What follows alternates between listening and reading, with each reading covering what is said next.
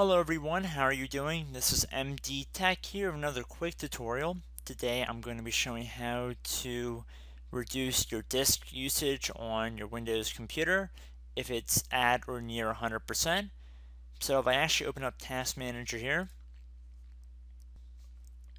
and we go under Performance, what's underneath the disk section, that is what we are trying to resolve today. If it says 100% or anywhere close to that under disk, it will more than likely be your C drive, and I'll tell you the percentage of the time the disk is reading or writing a request.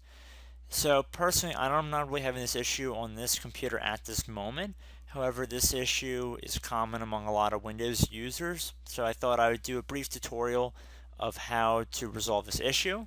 Now, there are a few steps involved, but we will be walking through step by step, so it should be fairly easy to follow along. So let's just jump right into it.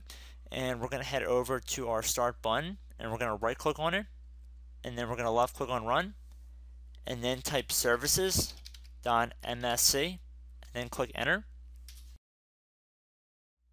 So I'm going to blow this thing up full screen so we can see all of the services here. So we're going to be looking for a service called Superfly. Okay, so now that all of our services are listed, we're going to be going down until we find a service called Superfetch. So I'm just going to scroll down here, and we see we have this service called Superfetch. It maintains and improves system performance over time. However, it's a little bit misleading and it's not a critical service. So what we're going to do is we're going to disable it.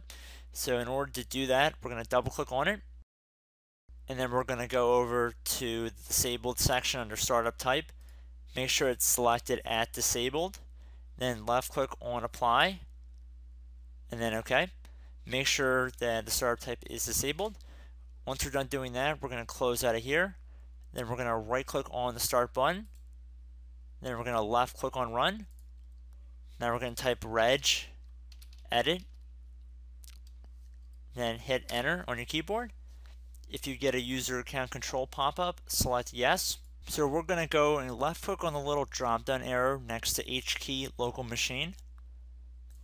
And then select the one next to system, and now select the one next to control set 001. Now you want to left click on the little arrow next to control.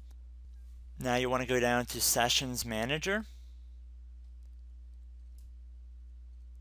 or session manager, and then left click on the little arrow next to that. Now you want to left click on the little arrow next to memory management.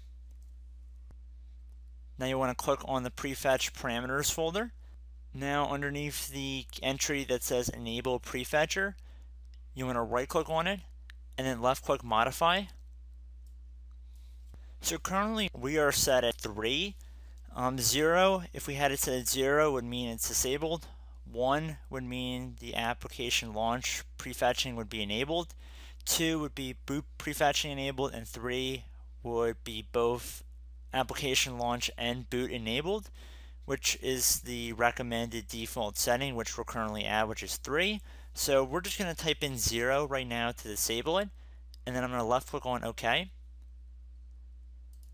And just make sure we did it right, we can go back on, right click, left click modify, and we can see our value set at 0. At this point you just click OK, and you can close out of the registry editor. So I hope this tutorial helped you guys out, and I would suggest restarting your computer once you're done, and hopefully your disk usage is back to normal. So I hope this tutorial helped you guys out, and I will see you in the next video. Goodbye.